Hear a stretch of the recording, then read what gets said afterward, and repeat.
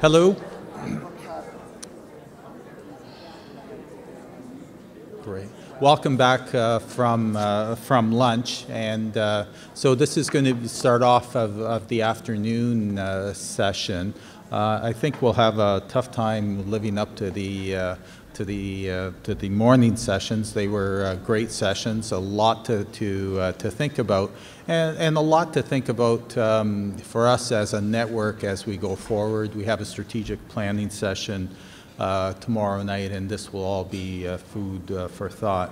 One of the things about this conference or this meeting is that it's directed by TVN, and one of the things that we do here is to bring you up to date where we are as a network, our activities, and maybe get some feedback as to where we go from here. So I'm going to spend the first little while talking about that, then have Anik Jaguer, who's going to present on an environmental scan that's been commissioned by TVN, and then Parminder Raina from the Canadian Longitudinal Studies on Aging is going to come up afterwards. But without further ado, I'm just going to start. So what I want to do today is look at the current status of TVN, our research priorities and projects, our knowledge mobilization efforts, partnering and collaborating with TVN, and then go over a bit of a survey that we did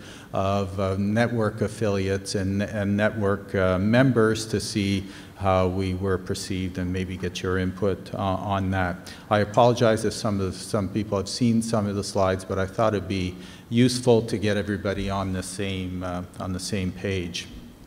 As you all know, we're a national not-for-profit network funded by networks of centers of excellence, and we were funded to develop, evaluate, and disseminate knowledge on healthcare for frail elderly Canadians, their families, and caregivers. Our host partners are Queen's University, Kingston General Hospital. We were funded in 2012, and our renewal application is due in June of 2016, although our funding goes to 2017. This is the network. Over the past while, we've expanded our network dramatically. We're up to 40 member institutions, 400 researchers, over 100 research projects, over 230 trainees. That's an older number, and about 2,400 members or people that are aligned with our network from across Canada. So over the past year, the slide looks dramatically different than what it would have last year. The network is grown rapidly. And overall, at the end of the day, if we have the opportunities for 2 more rounds of funding to take us out to 2027, and if we look at the long-term outcome of where we want to be as a network, we want to be able to look at 2 things. We want to be able to say that we've improved care for frail elderly, and that's measurable patient-centered outcomes. And we also want to, and the other aspect is improved efficiency, which is measurable healthcare resource utilization outcomes. Either one of them would be fine. If we could do improved care and reduce utilization costs, that would be great. We have 4 major components of the network, which are our research program, which funds original research, and that occupies around 55 to 60% of our funding, depending on how you measure it. We train highly qualified personnel. We have a fellowship program. We have summer students, and students are embedded in all the research projects that we fund. An area of increasing importance to us is going to be network and partnerships as we go forward, and knowledge mobilization, and I'll speak about those as further. So how are we going to evaluate our long-term success? And I really like that graphic at the bottom there, that success can really be a tortuous path. It's usually not a straight line that you decide to go from one place to another and you're successful. And I think that embodies our course, but I think we are making progress, but it certainly hasn't been a straight line. So if we want to think about how we're actually going to measure success going forward, we need to understand what the baseline is. We need to understand what healthcare outcomes with resource utilization of frail elderly is, and towards that end, we have two projects that are ongoing, which are going to be done towards the end of this year and early 2016. And they're an environmental scan of healthcare climate for the seriously ill frail elderly, and the PI is Anik Jaguar, and we're going to present on that after me. And then also one led by Rob Fowler, which is a national comparison of intensity of end-of-life care in Canada, and that looks at the patterns, risk factors, and targets for interventions. And that will help us establish our baseline as to how we actually compare ourselves as to where we are at various time points in the future. So these our research is organized according to themes. Our themes are listed on the slide, so they're improved end-of-life care, advanced care planning, improved acute care, critical care, optimization of community care, residential care, and optimization of transitions of care. And ultimately, we want to improve outcomes, as I said before, by leveraging the research that we do across the four themes. It's also important to say that we're not dependent just purely on research that we commission or that we fund. This is in the context of what other research that may have been done in other areas, about research that's already been done, and the funding of knowledge syntheses within these four themes is an important activity for us. So our approach to frailty is that we want to increasingly promote the systematic identification of frailty in Canadians, increase the awareness of frailty, increase the awareness of its impact on the healthcare system. But more important, and just as important, not more importantly, we want to improve the evidence base for decision-making and treatment of those identified as being frail. As you know, a lot of people who are frail, who have multiple comorbidities, who have functional limitations, are not included in research in research studies, which leads to the problems that we heard about earlier on, where they may be put on multiple medications all at the same time, or have interventions that really have not been studied in this population. So we want to do both things. We want to increase the identification of frailty, but at the end of the day, also improve the evidence base for decision making in this population. Just quickly on the slide is our schematic of all our research grants. As you can see, a lot of them are going towards are finishing up at the end of this year, are going to be finishing up in 2016, some in 2017. So just to go through some of them, our Catalyst grants are one-year grants. They aim to fund innovative projects or pilot projects. There's an open Catalyst call right now that's actually closes at the end of next week. In the spring, we funded two calls specifically targeted at frailty, knowledge synthesis on frailty, and looking at outcomes in various populations, and then also an RFP of the implementation of frailty measurement in the healthcare system. And the other call that's currently open right now is a call for large-scale grants, which are aimed to go into our renewal application. That call was launched in June of this year, will close in December of this year, and this looks at large projects that are designed to be done in multi-provincial, intercollaborative, that actually have the ability to transform the healthcare system. And they're going to be evaluated based on our strategic plan and the ability to actually transform the healthcare system, or to be innovative and change the way that we care for frail elderly. And so the pre-work on them would start in the spring, but they would only go forward if our funding was renewed and we'll find out about that in the fall of next year. Just to bring you up to date on our training program, so we have our training program is has been quite successful. So we train fellows. We have a fellowship program. Call for fellows is currently open. We have a summer. We train summer. We give grants for summer studentships. We'll be having another one next summer, and we're also hosting a summer program in aging, which is going to be in the spring of next year, which is in conjunction with CIHR, and it's going to be devoted to frailty and late life issues. And this attracts fellows from across Canada, or trainees from across Canada, but also international trainees. So it's a great opportunity for people to come together, especially, and we're going to have an international faculty there. So keep an eye out for this as we'll release further details coming up. And the vast majority of our trainees are embedded in research projects, and the fact that the majority are still ongoing, it just reflects that a lot of the projects are still ongoing. One of our key deliverables going forward is to develop partnerships. So this has been an area of increasing activity for us because we want to partner with industry, government, NGOs, community groups, and other networks to enhance our capacity.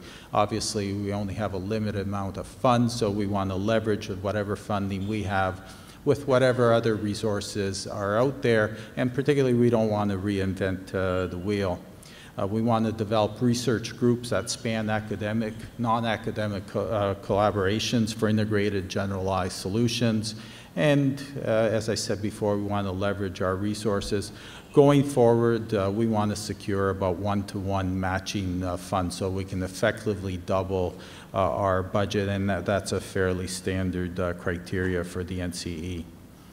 Our knowledge mobilization efforts, so two major efforts. One is the advocating for frailty awareness, detection, and screening. We had the first forum that we invited the policymakers, researchers, clinicians. That was in June of this year. Working groups have come out of that are going to specifically look at the various aspects of this in the Canadian healthcare system, which includes ethical and legal considerations, social implications, potentially what tools to use, political considerations, economic considerations, and these groups are going to start working for the second forum, which is planned for 2016, which will be more targeted at policymakers, so that we can actually start to influence the decision makers to change the healthcare system. And we've heard a fair amount about the other knowledge mobilization is increasing the engagement of frail elderly and caregivers in health system administration, policy making, and research. That was a full day yesterday. A lot of good work is going to come out of that, and that's going to become an increasing focus as we go forward. As a network, we've already taken this to heart to a certain extent. This will become an increasing focus as we go forward.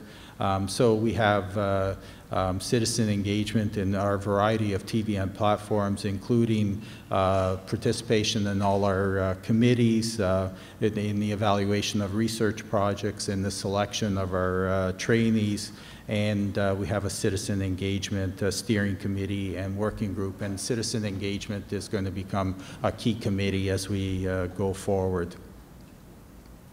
So as I talked about before, we're gearing towards renewal. Our renewal application is due June of next year, and that's going to occupy a fair amount of our time and resources. We're undergoing a strategic planning process to refine where we go. Obviously, this problem is huge. We need to narrow our focus somewhat. As the network matures going forward, we're going to increasingly focus on knowledge translation and knowledge mobilization. And as part of this, we're also evaluating our program. So for example, we're evaluating our training our training program that's going to start in the next little while. But as part of our evaluation, we did a survey of our network members and affiliates. So we developed a survey, piloted it, and then developed, and it was anonymous, and we distributed to all the network members. So I want to just present some of those results and maybe get some feedback at the end from that. So we demonstrated, we had 250 people responded. As I said, it was an anonymous survey from a variety of backgrounds, so including some were patient families, caregivers, majority were healthcare professionals, some were researchers, some were students, and from a variety of affiliations. The majority of them were from an academic affiliation. And the first question was how confident are you that current or future investment in the work of TVN will improve the care of frail elderly Canadians? And that was actually that was quite high. The vast majority of people felt confident that our work would improve the care for elderly Canadians, recognizing that this is, these are people that are involved with us, but still it's fairly high. It was anonymous, so we were, that's quite encouraging. And if you actually look at the respondents, so a lot of people made very positive comments. There was an ability for a qualitative portion of the survey. So things like TVN has shown vision, we've established a network of researchers, the theme areas of research are sound, the work is relevant, very innovative, the research is rigorous. It's nice to receive positive feedback, but sometimes it's much more informative to actually look at where people have identified concerns. And if we look at the concerns, they can be grouped into a couple of groups. The first is the translation into policy and practice, which is something that we've identified within the network and which is going to be an increasing focus. So for example, comment is unclear how TVN initiatives will result in health policy development and change. I'm concerned that TVN is too focused on technologies and measurement at the expense of public policy. Your efforts have to influence our very reluctant politicians. So I think some of them are very insightful, and some of the things that we really need to consider. There's the greater emphasis on knowledge translation was identified, and that's by and knowledge translation will become an increasing focus as TVN goes forward, so that's not surprising. And also it was identified that we're just starting to build a network, which we are, which it will grow over time. So there was also suggestion for more community-based initiatives and wider inclusion. So it's the focus of the work, right? One of the comments was too much focus on palliative care and not enough on other aspects of elder care. The other one said TVN seems to only support acute care related critical care research and not community frail elderly research. So very disparate type of comments, and I think this speaks actually we need to educate what we do, because actually if we look across our network, approximately a quarter of all our research is split among all its our 4 themes. The amount of research within the 4 themes is roughly equal. And also that we funded safe and low impact work, which I mean, I'm not sure how to take that. Lack of focus on First Nations is troubling. That hasn't been by intent. We just haven't, we are dependent on the research community to come to us to respond to our calls, and that may be something that we think about in the future. And also the other one the other last comment is that that was made is that there's insufficient attention to diversity and the diverse experiences of end of life, which I think is is a very important comment. I mean, Canada is becoming more multicultural as we go forward, and I think as we go forward, we need to understand the late life experiences, frailty experiences from different lenses, and that may be something that we think about, especially that we need to consider as we embark on our strategic planning process. So then we actually asked how supportive of you of the various aspects of TVN. So overall for our research programs were high. What I found, and actually quite high, but I also find interesting is that although these were respondents that were part of our network, you know, about 9% said that they weren't aware of our research, which is interesting. How supportive of you of the directions of TVN training program. Again, the support was quite high, especially among those who have participated in the research program. As I said before, we're going to do a formal evaluation of our research program, but overall, the support was quite high there. And support for our collaboration and network activities, again, quite high support there.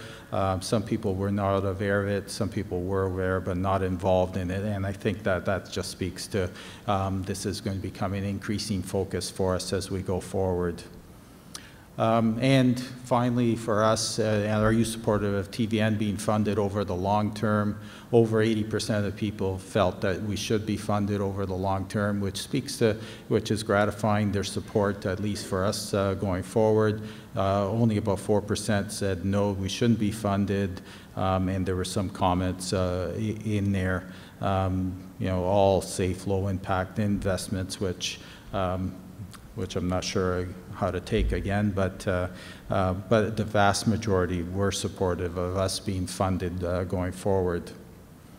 And then we asked about the support for increasing the recognition of frailty together with systematic screening or assessment for frailty in selected populations in all settings of care. And again, this was strongly supported. The mean was 8.5.